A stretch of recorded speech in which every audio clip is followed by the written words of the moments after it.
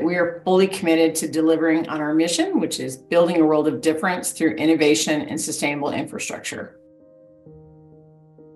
Black & Veatch is an engineering firm that specializes in infrastructure projects, everything from energy to water projects.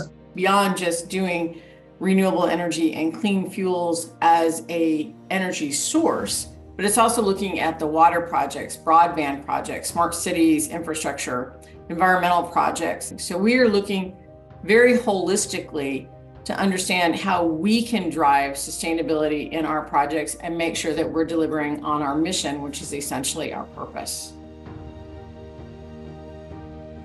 And the reason our position in these markets, I think, is so strong is because Black & Veatch designs and builds the very technologies that other companies opine about.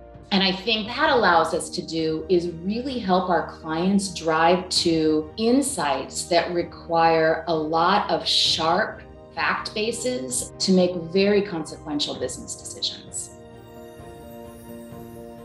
To drive ESG action amongst our clients, I'm essentially making sure that Black & Veatch is walking the talk and being a leader for our clients as part of their supply chains, helping them to make positive changes, not just in their operations, but up and down their supply chains as well.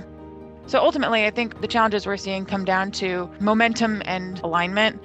Changing the course of that momentum is going to require significant efforts and really intense alignment up and down the chain so that we can actually see changes and establish those metrics.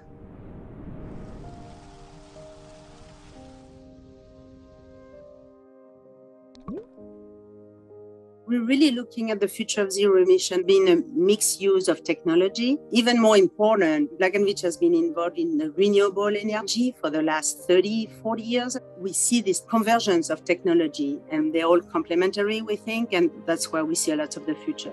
So in the next 12 months, I am running with our teams of experts to figure out how we can seamlessly develop solution offerings to help our clients navigate what happens in that nexus. We deal with critical human infrastructure, and how we account for that is a big challenge. Again, there's broader alignment. How we present ourselves as an ESG company, everything that we do is actually benefiting, and it's critical human infrastructure. So in some form or the other is helping planet, helping the people in some way. And I think that's a broader challenge that we probably will be potentially looking at addressing from an outward facing of what we are doing. All other principles contribute to responsibility.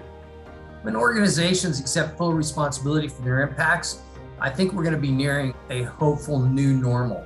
And while this doesn't necessarily end the world's problems, it will help us buy time to innovate and prepare for a future with fewer virgin resources.